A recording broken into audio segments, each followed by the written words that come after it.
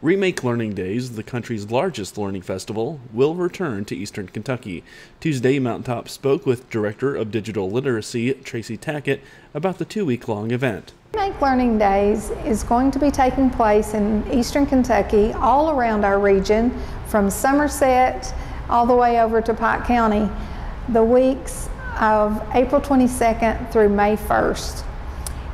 We are having our third Remake Learning Days this year. We started in 2019 and we're really excited that our festivals have grown each year. We started in 2019 with just 50 events for families, but this year we have over 70 events planned.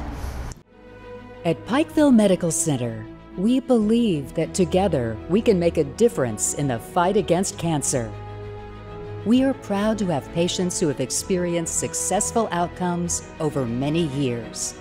As always, we believe in the power of faith.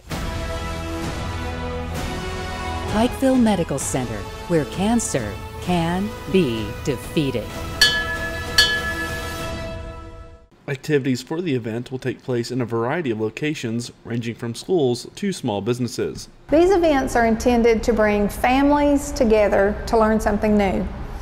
For example, quilting has been a part of our Appalachian culture for years, but our local quilt shops are teaching sewing skills to young people and bringing their families in on that learning. And so one of the cool things about the quilt shops is that they have started hosting classes throughout the year now for younger populations because of this interest that has started during Remake Learning Days.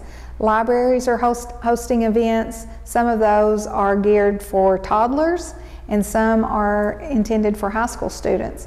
So it's really important that families go to our website, remakelearningdays.org, to check out all of the events in Eastern Kentucky and see the ones that are located near you.